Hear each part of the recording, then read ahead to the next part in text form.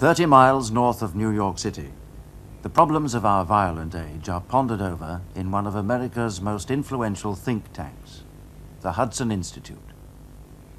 In this 19th century mansion, they are looking for alternative futures, both utopian and dystopian.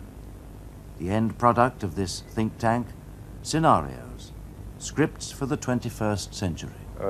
Let's admit that the affluence, the skills, the technology will really make life better in all kinds of ways. Mm-hmm. But, we also know these things go badly. Right. Okay, everybody's worried about the possibilities of, various kinds of social controls and so on. What would the scenario be? Herman Kahn is director of the Institute, Tony Weiner his assistant. It has to involve the social controls coming into effect gradually and slowly, and at each step as a result of some decision which seems to be very much in the general interest.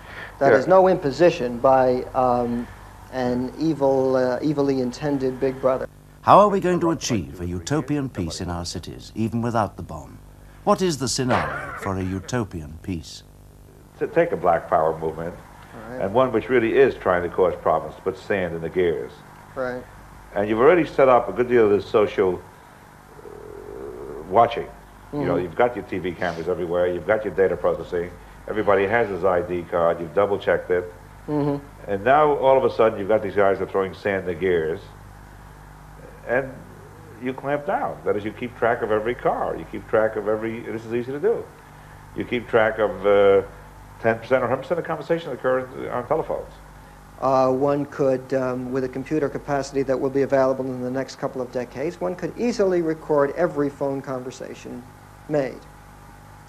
And then one could easily scan mechanically. No human being could spend the centuries that would be required.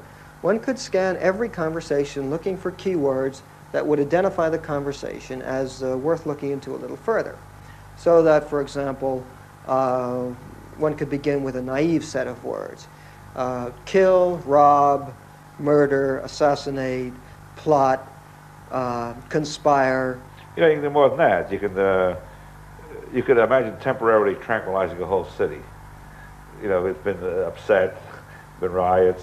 Mm-hmm. Let's put transguarders either in the air or in the water. Mm-hmm. Just get people settled down a bit. I can imagine you could do the preventive medicine going on in this kind of state. Mm-hmm. Where you really check up with everybody and you see that they keep their drug levels right.